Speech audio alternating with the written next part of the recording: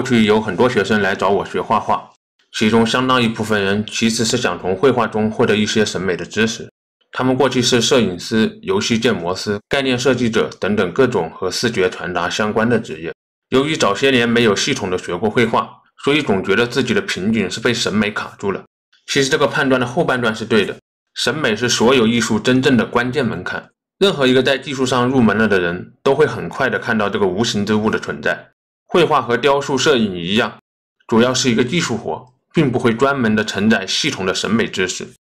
绘画构成了整个视觉审美史的主体，但它本身并没有系统的传达这个知识。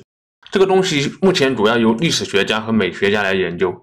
在历史的角度里，我们可以了解事件的前因后果，但历史学家很少有会画画的。而美学本质上是一种很抽象的哲学，它不仅仅研究视觉艺术。同样的，很多美学家也不会画画，这就导致了一个很诡异的现象。市面上绝大部分教授审美的书籍，对于真正想要从事绘画工作的人来说，都有些鸡肋。看完之后就是大概知道有这么个事情，有这么套理论，但真的对于自己创作有什么帮助呢？几乎没有。那么对于不从事绘画创作的人来说呢，他也看了很多审美相关的美术史的书，到头来也会发现，还是只能从逻辑上理解这幅画，并不能真正的懂得美在哪里。因为几乎没有一本美术史的书是从颜色、造型上面去分析绘画的。颜色和造型其实就是审美的形式。那过去有没有这种纯粹谈审美形式的书呢？有的，它们叫三大构成，也就是平面构成、立体构成、色彩构成。虽然我大学听过相关的课程，但我还是在豆瓣上把评分最高的10几本这方面的书都看了，只能说相当的脱离实操。艺术作品的形式和它的内容其实是无法脱钩的，脱离内容纯粹谈形式，就相当于抛弃原因直接谈结果一样。这些书提炼出来的形式法则都是极度抽象的法则，所以我打算开一门课来认认真真的讲审美。除了自己喜欢画画，我自己更喜欢的一件事情就是看艺术作品，那种鉴赏的快乐，我也希望更多的人能够体会到。在这门课里，你将会知道他在这幅画里运用了什么技巧，做了什么思考，你能想象得出来他经历了什么样的挑战，达成了什么技术上的极高成就，你会觉得自己更懂他了。而艺术鉴赏不就是两个不同时空的灵魂再次相遇了吗？历史学家和美学家的鉴赏总给我一种隔靴搔痒的感觉，总让我觉得不从绘画的角度去理解他们，好像就没有看到那个人一样。鉴赏者其实是有一个天然的使命的，那就是去发现、去看见。而研究材料、研究作画过程、研究审美形式，才能够让你更好的看见作者。如果你也有这样想要深入了解的愿望，那你就和作者站在同一个阵线上了。你将不再满足于简单的知其所以然，你会自然而然的想要知道它到底是怎么画出来的。这个问题背后透露的是对画家创作过程的深切关注。你非常想知道那个时候他在这幅画面前到底经历了什么。你看见他了，注意到他了，即使不一定看对了，愿意去看、去注意那个动作本身，就是人与人之间非常珍贵的一种情感。这就是纯然的好奇心，一种不带批判意义的观察，是一种很深刻的尊重。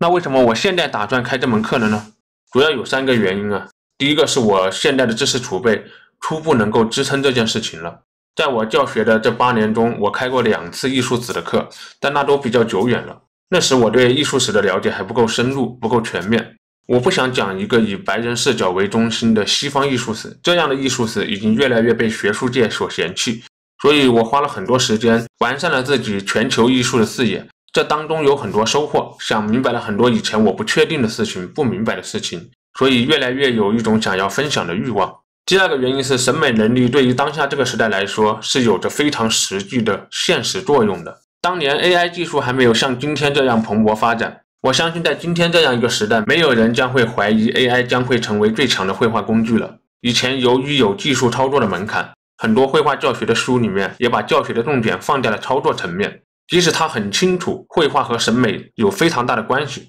但那些书里面讲的审美也会模棱两可。而我们现在这个时代不一样了， AI 的出现将会让审美的能力显现得十分重要。当大家都能够用 AI 生成图片的时候，这个关键差距其实就是审美的差距了。第3个原因是我想把我自己的想法更完整的保留下来。开这个课是有一个私心的，之前我和出版社约好了写一本如何看懂一幅画的书，那个时候一直没有把握，现在有把握了，但我又担心自己讲的很多内容在书籍或者公开的视频平台上过不了审，万一大家以后买了书发现我讲的内容前后逻辑有点不通，我会觉得我比较冤枉，所以我想给我这些年的思考留下一个无删减不打码的版本。那么作为听众的学生们，也希望大家在听课的过程中能够指出我的问题，提出更多的思考，帮助我讲好这堂课，写好这本书。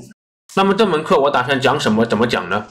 我们来看看课表吧。这有19个标题，不代表着是19节课，因为其中一些标题一节课讲不完，我会讲2节课。你也看到了，我把它们分成了3个阶段，分别是史前时代、封建时代和工业时代。以史前时代为例，我会在这个阶段里带着大家一起了解人类绘画早期的艺术形式。在文字和绘画还没有完全分离的时代，绘画是一种怎样的形态？这种原始感的特征是如何被塑造出来的？我会用一个又一个的案例帮助你们来剖析了解，看懂不同地域、不同时代的土著艺术之间的区别，同时也看懂当代游戏插画设计里是如何运用这些元素的，而谁又是真正运用的好，谁用的不好，还能怎么改，让审美从理论到实操之间的桥梁夯实起来。你们不会再觉得审美是一个很抽象的东西了，它变成了一种具体的技巧和分析逻辑。而我接下来的每节课都是这样讲的，也就是说，在历史上先讲清楚这些造型的由来，然后分析它们的审美形式特征，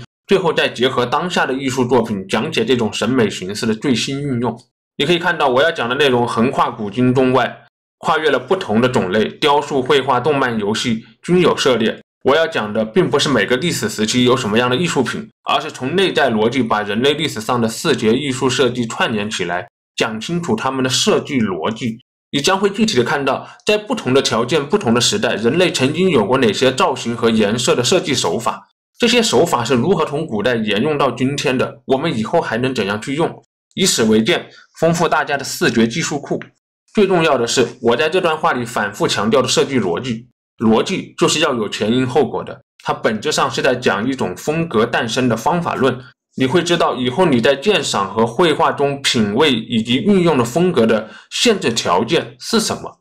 这个时候你再看到一个动漫、电影、游戏作品，你就会很轻易的识别出来它的设计源头是什么，用的合不合理，是否协调，它是一种严谨的设计，还是一种天马行空的臆想。以此为鉴，就能正本清源，知其然也知其所以然，一切推理才有了依据。对历史上各种风格了解的越具体，它们内在的逻辑梳理的越清晰，你就相当于创作时有了成体系的材料，鉴赏时有了严谨的分析框架。那我把这一切知识以时间为线索串联起来，分门别类的解释，对历史上各大风格体系进行一次系统的解析，帮助大家来建立一个系统的审美分析体系。我不是来告诉大家什么作品是好还是不好，如何做是对还是不对，而是希望这样的分析讲解过程可以让大家知道如何来拆解审美风格。人类历史长河中的优秀绘画作品太多了，我只是筛选了一些比较根本的作品，对这璀璨历史中影响力比较大的风格进行了一种源头上的解析，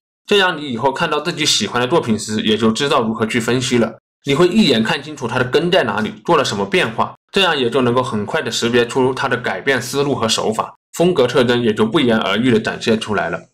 那么这套课我会用直播的形式来讲解，在直播中我能分享出更多的东西，有一些问题大家可以当场就问，在直播中我能马上直接回答，那么错过直播也没关系，因为上完直播以后我还是会配好字幕供大家课后观看，我们也会有一个一起讨论交流的群，这套课收集的各种书籍和资料也会在群里面分享下载，同时每个同学都可以1对1的来和我交流问题。最后，这个课当然是一个付费课，养家糊口是一个原因，更重要的是付费的承诺才能够逼着我把这些东西分享完。如果你对这个课程感兴趣，可以扫码加我微信好友来咨询。OK， 那么就聊到这里了。如果你觉得有帮助或者有所启发，记得一键3连。我们下一个视频再见。